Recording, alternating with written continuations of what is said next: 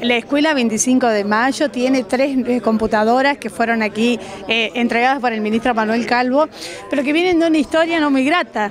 Así es. Nos habían entregado primeramente 4 netbooks cuando habían hecho las entregas a las demás instituciones.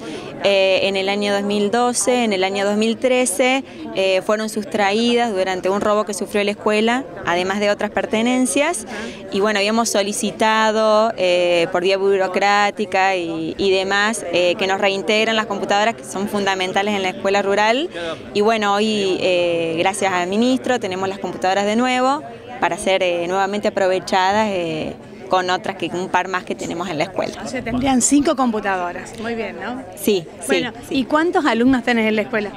Actualmente hay 11 alumnos, desde jardín a 6º grado. Bueno, así que muy útil. Me imagino los chicos cómo estarán esperando las computadoras. Sí, así es, sí, ya las están esperando, se les ha dicho, así que ahora nomás cuando vuelvo me van a recibir muy alegres. Muy bien, bueno, la escuela 25 de Mayo es de ¿qué campo? En realidad es Juan José Paso, Campo 25 de Mayo, de acá por supuesto de la localidad de Las Varillas. ¿Tuviste algún problemita con las inundaciones? ¿Cómo les fue con la escuela? No, gracias a Dios la nuestra quedó exenta de este problema, sí los caminos para llegar a la escuela, pero la escuela en sí no tuvo agua ni dentro ni en los alrededores, así que bien.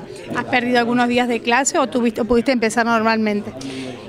Hubo inconvenientes, más que todo por los niños, porque que llegaran ellos. Claro, una zona podía llegar y la mitad de los niños no, así que la primera semana se empezó con un porcentaje y luego la segunda y tercera semana se recomporaron la totalidad de los alumnos. Muy bien, así que en la actualidad ya estamos en mayo, están trabajando normalmente. No, con todos los alumnos y ahora más con todas las computadoras. Bueno, muy bien. Decime tu nombre. Sabrina, Pesce. ¿Vos sos docente y directora? Docente y directora porque soy personal único. Bueno, ¿y cuánto hace que estás en la escuela? Hace 5 años, del 2011. Bueno, ¿y te gusta? Me encanta, sí. La verdad que sí. Muchas gracias. Gracias a vos.